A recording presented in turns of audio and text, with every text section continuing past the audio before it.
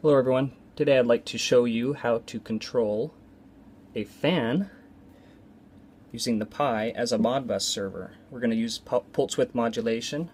As you can see here, I've got a Darlington transistor to up the, well, 5 volts won't handle this fan, so I've got a 12 volt adapter hooked up to this Darlington transistor, hooked into one of my GPIO pins.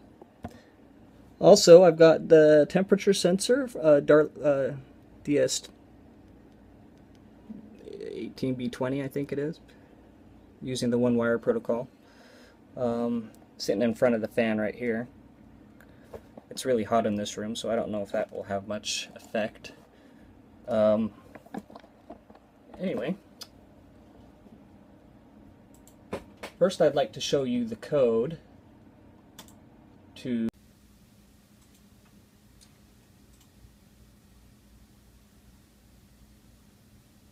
Okay, so first of all, let's go over source code. I saved this in the GitHub. If those who want to see it can, I'll leave the links below. I set up my temperature sensor as I did before, just the one-wire protocol with Raspberry Pi. I chose pin 25. I set it out as an output. I used the built-in Raspberry Pi pulse width modulation library built into the GPIO library. I set it at a 60 Hertz cycle. That way, when it's at a low duty cycle, like 5%, it won't stall. Anything below that does, it just kind of twitches. You'll probably see that. We'll start it at 100%, and then we'll go down to our main. So we start setting up our Modbus server here.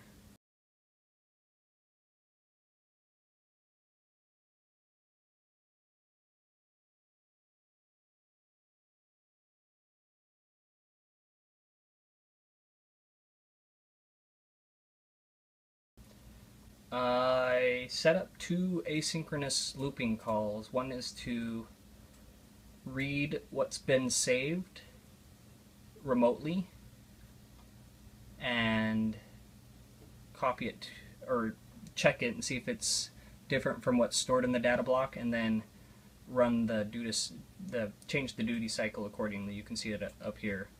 It's going to be in the holding register, which is really 4, but since we start at 0. And if the value doesn't equal the duty cycle, we're going to show it, and then we're going to save it temporarily, and then change the duty cycle. We'll run that every 1/10 of a second. We'll also update the writer if something else changes the value, and we need, when people read it display correctly, we'll update that value from the local variables such as my temperature and the duty cycle. We'll run that every 1/2 second. And the reason I do it not as often is they kind of clash if they're running at the same frequency. We want to run this one more often because we start it with the default port 502.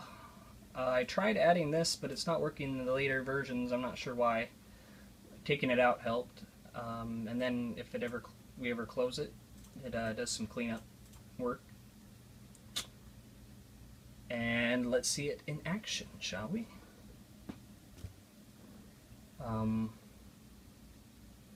Well, I have a kept server here, and I'm going to open up my PuTTY. I'm going to run it. You can see I ran it before. We're clear. Alright, so starts it at 100%. The temperature starts reading and displaying. I'm going to put this off to the side while we run. half screen. Remote it into a machine. Run quick client. This kept server's demo only runs 2 hours, but it's free. You get a ton of drivers for those who didn't know.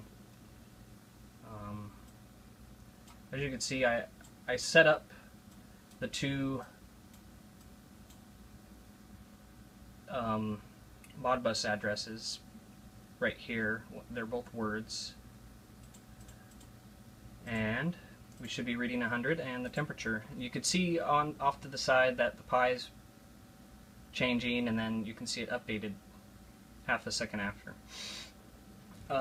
We can change the speed, and if you look at the LEDs, that's the best way to tell. I'm going to go at half speed, 50%. And that was pretty instant because our writer is every 10th of a second. Not our writer, the one that's listening for writes. So that's 50%. We can go to 10. You can see it barely spinning. It might spin at 5. We'll see. It's kind of twitching.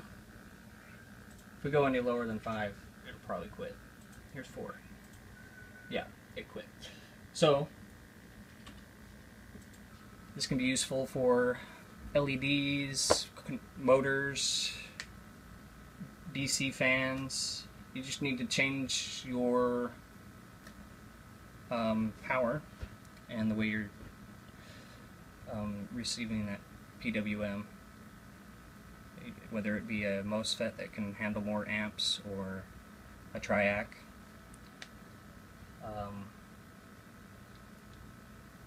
That's it, and thank you very much. If you have questions, leave comments below.